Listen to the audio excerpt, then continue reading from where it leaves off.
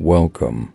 If you remember from previous video how I anticipated new shield essences for me and how promising this new mechanic seems, then you probably gonna be disappointed just like me. But still I will share our results with you because I was able to drop one.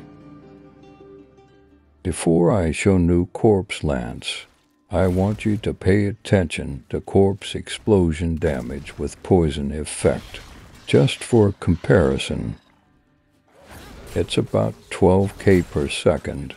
It's worth remembering that you only need one corpse to reach this value. Explosion has almost no cooldown and the area of effect increases with the number of corpses.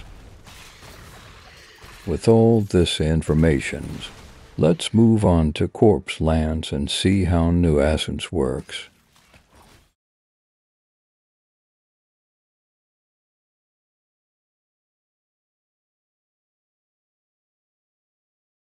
Well, seeing this, I just have one question. Are we a joke to them? And that's not funny. What's the point of using this since it does a lot less damage, has a small area of effect, and now has a 6-second cooldown, and still needs corpses to activate? Just because we can choose where to use it.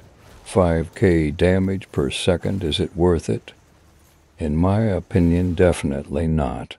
Even though with insane amount of corpses, damage from corpse lance is close to corpse explosion, still not worth using.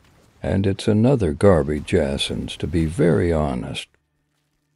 However, to make the test complete, let's add the essences from the helmet and check it on the rift.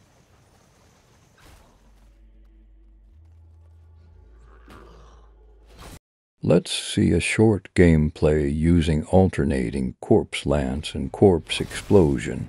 Both skills are equally boosted, but corpse lance has additional helmet effect. This causes the damage has a much higher frequency, which also causes the flagellance effect to fire much more often. And that's the only thing I like about the new essence. But is it worth sacrificing 2 or even 3 essence slots to boost one skill? I think you can decide for yourself.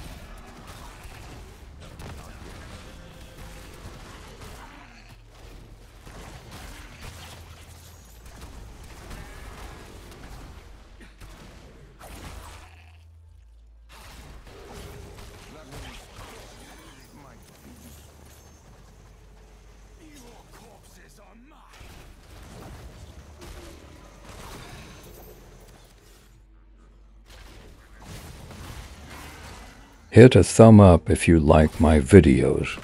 It costs you nothing, but it helps me to improve my channel. And subscribe to stay updated. As always, thanks for watching.